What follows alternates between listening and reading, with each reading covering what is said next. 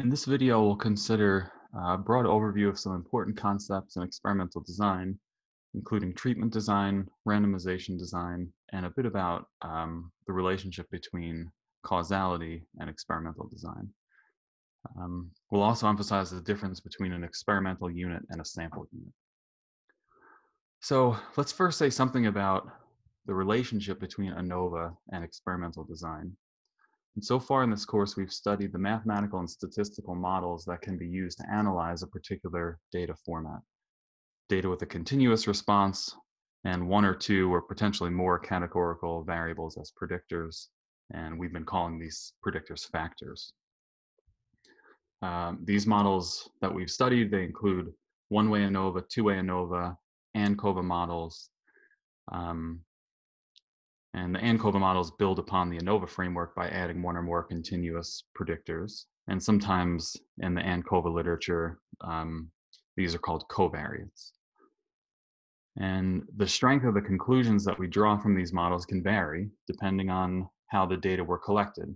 And in particular, if we hope to make causal conclusions about the relationships between variables in ANOVA, for example, that the new advertising color scheme causes 3% more clicks in internet users, rather than something like the new advertising color scheme is associated with 3% more clicks, then we must take into account, whenever possible, careful design, right? Careful experimental design.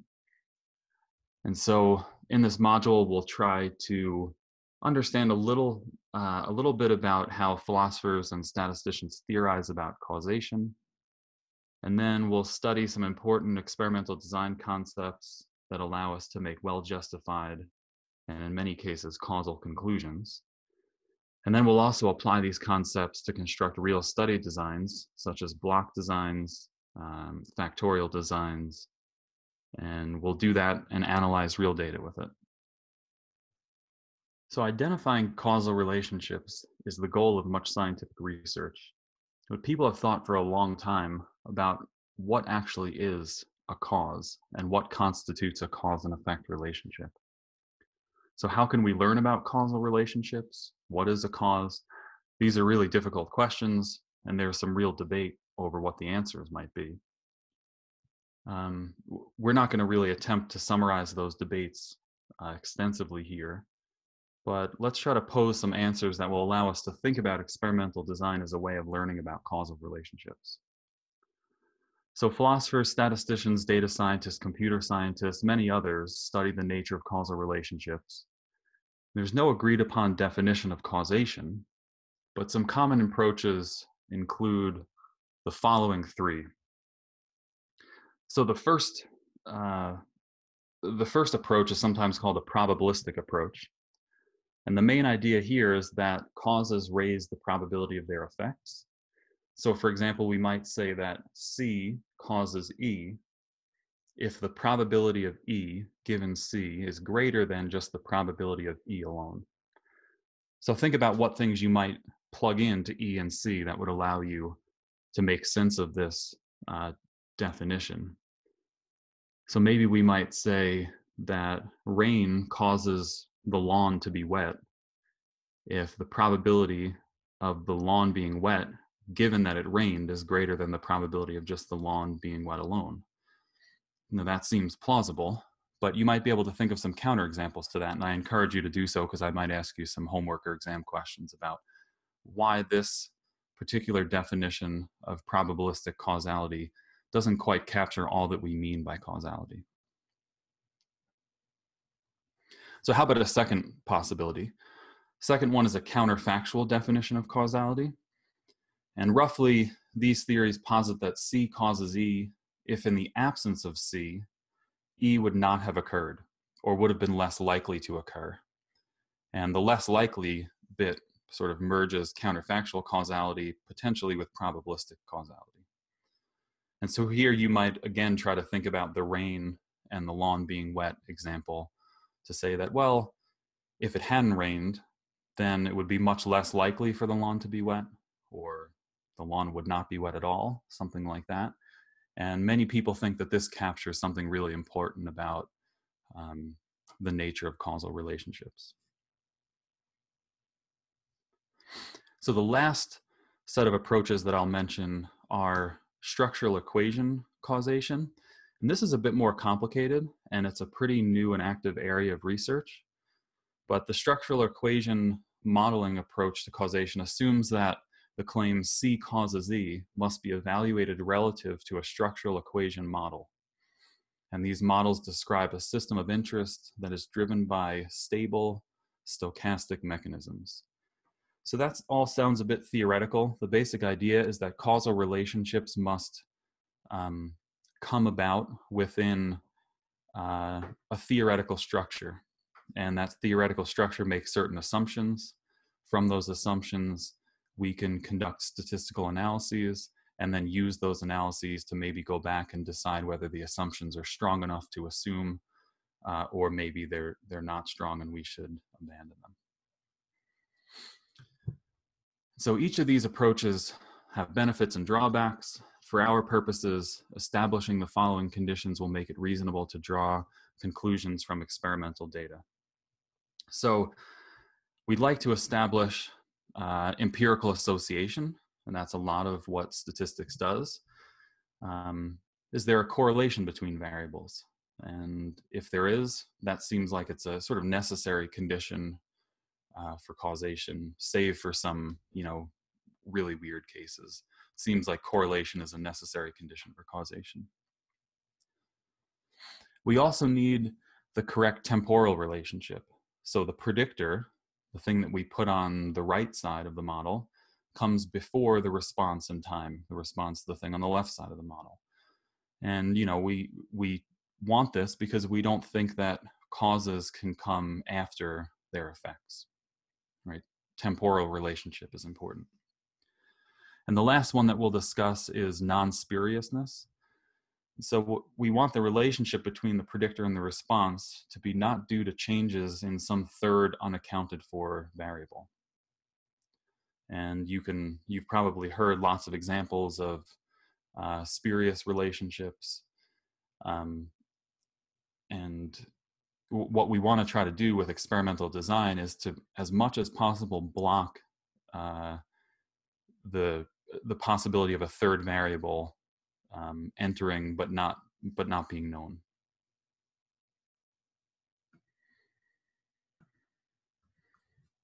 So note that it's also desirable to know something about the causal mechanism, that is a known process that connects variation in the response variable to variation in the predictor variable, and this can strengthen a causal conclusion. So experimental design helps us establish empirical association, temporal relationships, and non-spuriousness. Specifically, experimental concepts such as treatment designs, for example, having treatment and control groups, and randomization designs do much of this work. So treatment designs help researchers think clearly about the experimental factors.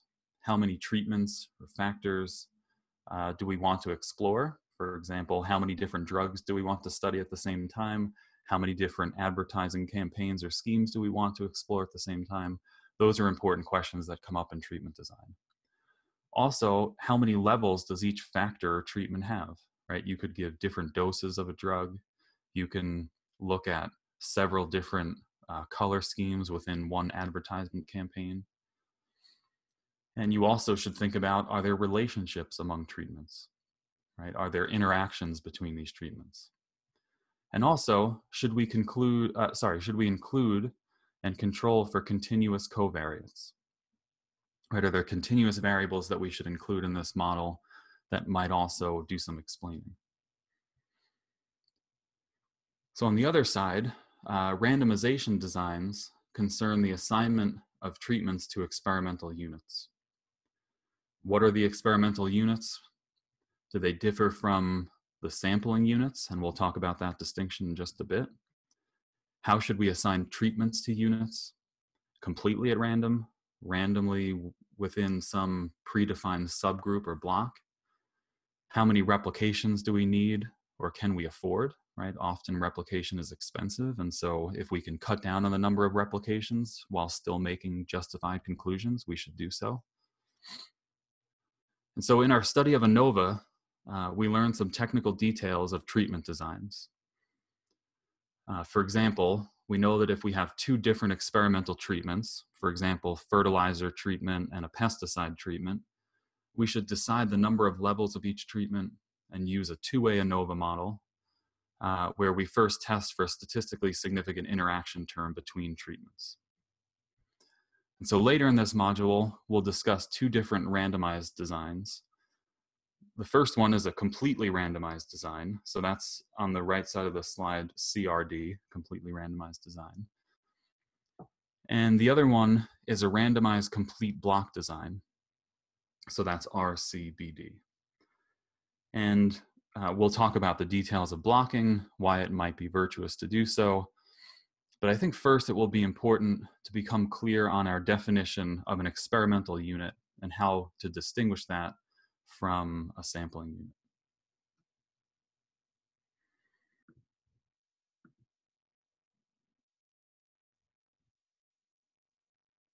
So to become clear about our definition of an experimental unit and how it differs from a sampling unit, let's just remind ourselves of a few maybe more basic definitions. First, the definition of an experiment.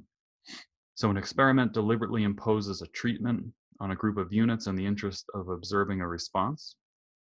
And so earlier, we contrasted this with an observational study, which involves just collecting and analyzing data without changing existing conditions.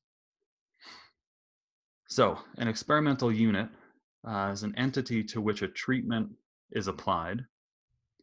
And examples could include lots of things, so people, animals, plants, tweets, etc. And importantly, an experimental unit may not be the same as a sampling unit. So the latter entity is the one on which the response is measured. So a sampling unit, by definition, is an entity on which the response is measured. So to sharpen the distinction, consider the following example. So we've got some company, and they perform an experiment to compare the effects of 4 different advertising campaigns for improving click rates. And the design looks something like this. There are 4 social media platforms, and they're chosen to host the ad campaigns. And each of these social media platforms will show the ad to 1,000 internet users. And experimenters randomly assign each campaign to a different social media platform. In this experiment, the treatment is the advertising campaign, right? That's the thing that's being given to some experimental unit.